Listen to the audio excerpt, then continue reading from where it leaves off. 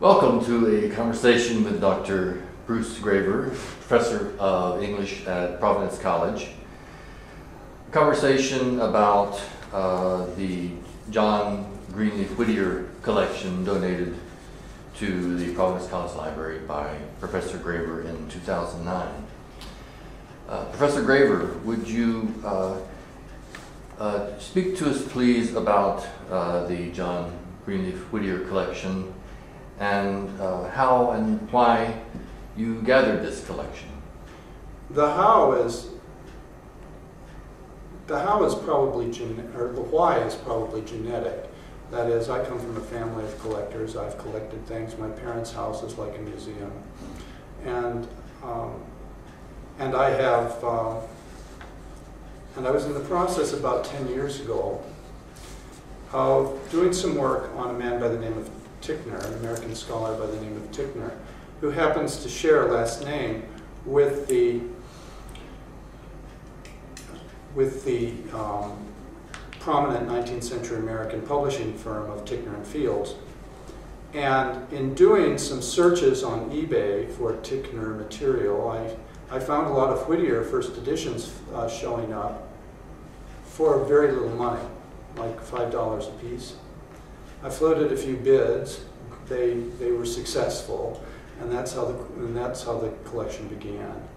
Now, after that, I started worrying about why is this happening? That is, why is this Whittier material coming up so cheaply at this time? And there are a couple of different things to say about that. First of all, in the 19th century and throughout the first half of the 20th century, Whittier, Longfellow, Oliver Wendell Holmes, James Russell Lowell, they were the great figures of 19th century American poetry. After 1950, though, their reputations collapsed, partly because, especially in Whittier's case, he didn't write obscure poems that freshman English majors can write 5-page analyses of. He wrote poems that were meant to be able to be understood by people who read newspapers. And consequently, he stopped being interesting to the scholarly community, and people stopped reading him almost altogether. Now, this created sort of an interesting situation in the 1990s. Through the first half of the 20th century, people who were serious readers of poetry and popular readers of poetry collected Whittier stuff. They all did. And they started to pass away in the late 20th century. And those collections wound up not in dealers' shops, book dealers' shops. They wound up on eBay, in flea markets, essentially. And so I started pulling stuff up. Now, at the same time, Whittier has had some of the best bibliographical work done on him of any American writer from the 19th century. So you had a way of going to books and going to various bibliographical resources and finding stuff out. What's rare, how many copies there are, where they're located, things of that sort. And it became very easy to pick and choose carefully on eBay from a wide variety of different things, such as manuscript letters. Whittier wrote thousands of letters. Many of them are just thank you notes. He was a public figure. He had people writing him thank you notes for poems. He had people sending him little poems that he wanted them to evaluate.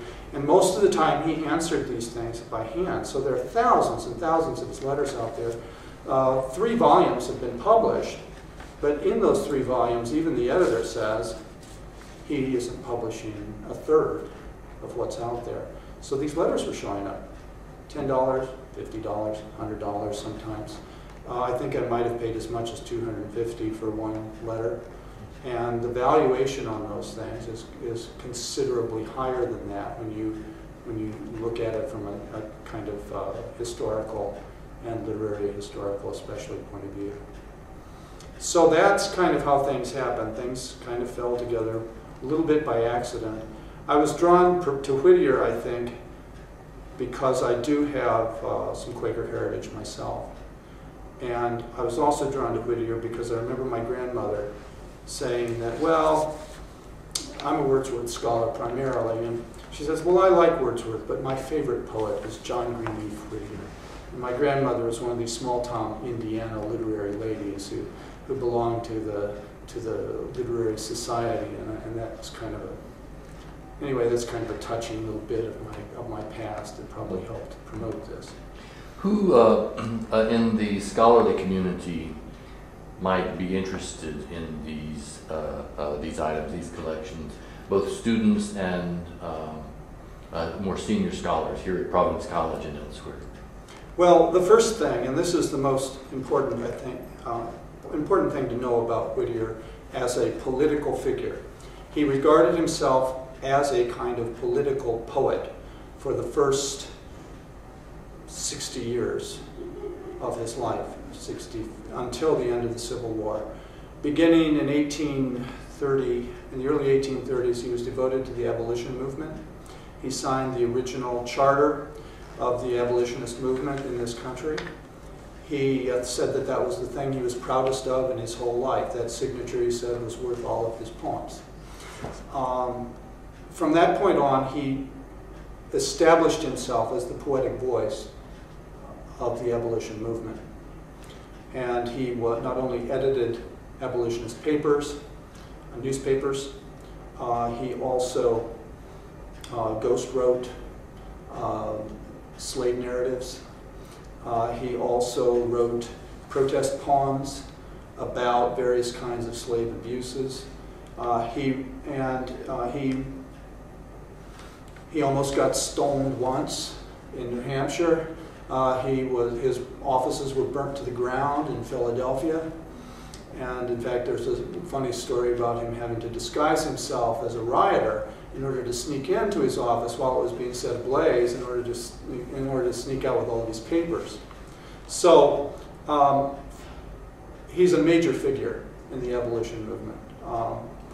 He was also, as part of his place in the abolition movement, a major figure in the formation of a new political party in opposition to the Democratic Republican Party that was largely agrarian, Southern, and pro-slavery. Whittier tried to assemble out of the ruins of the old Whig Party, first of all, some kind of party that would be specifically anti-slavery. And eventually, he was one of the backroom movers and shakers that put together what became the Republican Party in 1856. He was instrumental in convincing Charles Sumner to run for the U.S. Senate, I believe to succeed Daniel Webster. He was instrumental in the Fremont campaign in 1856, the unsuccessful Fremont campaign. His poem, The Panorama, was actually read at Fremont political rallies. And since it's a several hundred-line poem, you kind of wonder what these rallies were like. But you know, back in those days, apparently a 500-line poem read to open up a rally was something like I don't know, bringing in the Grateful Dead to get people riled up. I don't really know. But so politically, he was extremely important. He also got, especially after the war, more involved in the women's suffrage movement and was, I believe, nominated in '72 as the vice presidential candidate for the suffrage movement. But he did not, I think he told them thanks but no thanks, was kind of the long and short of it. So politically, extremely important. Poetically, and I have in the collection a number of items that are associated with this, including one of the slave narratives. I've got this wonderful thing, The Branded Hand, which has to do with someone in Florida who had helped a slave to escape, who was helping slaves to escape on his boat. And he got caught, and they branded the letters SS into his hand for slave stealer.